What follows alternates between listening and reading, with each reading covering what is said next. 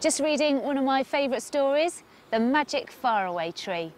It's a book about three children, Joe, Beth and Franny, who take their cousin Rick to an enchanted wood near their home to show him the most amazing tree you will ever read about.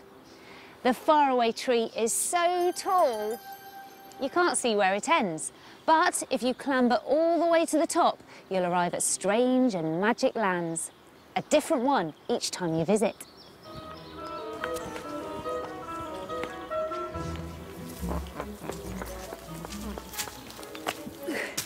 The children are experts at the climb. On the way up, they know to avoid Dame Washalot, who's always doing her dirty washing and emptying the water down the tree. Phew.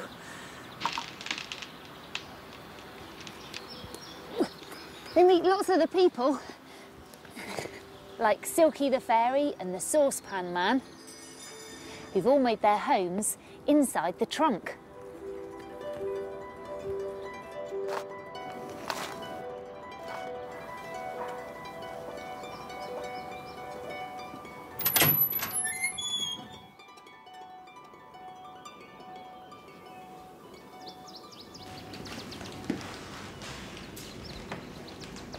The tree is stuffed full of funny characters, like Mr. What's-his-name. That's his actual name, because even he can't remember what he's called. Then there's Moonface, who has a big round face, like the moon, with a huge smile on it. And his best friend is the Saucepan Man, who's covered in pots and kettles. Can you imagine the noise he makes whenever he moves around?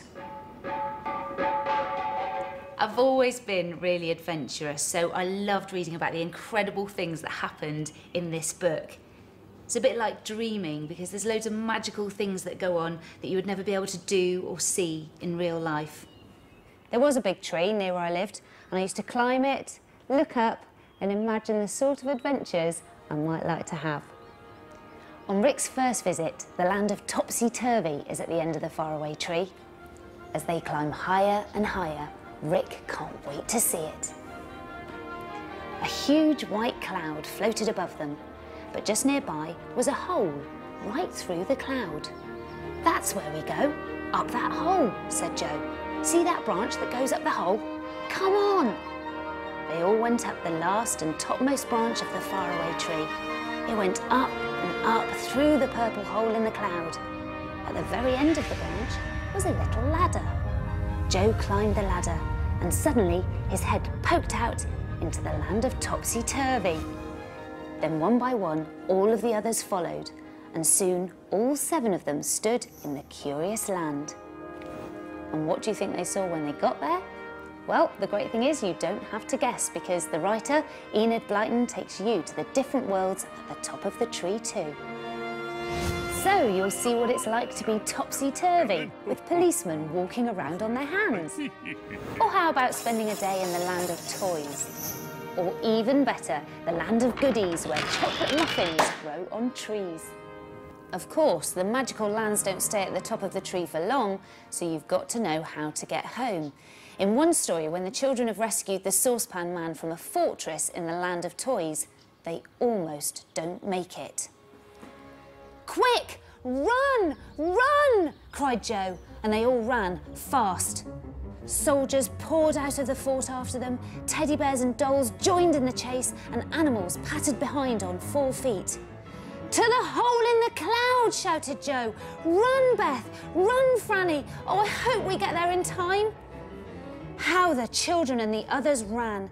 They knew well that if they were caught, they would be put into the toy fort, and then the land of toys would move away from the faraway tree, and goodness knows how long they might have to stay there.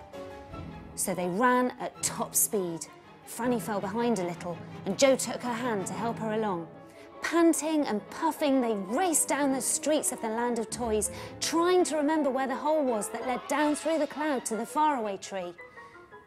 Joe remembered the way. He led them all to the hole, and there was the ladder. Thank goodness.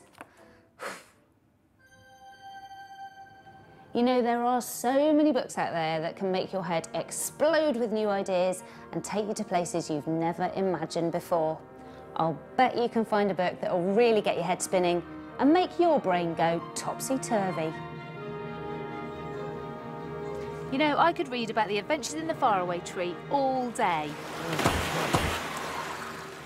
Are you all right? And if I can stay dry, I will.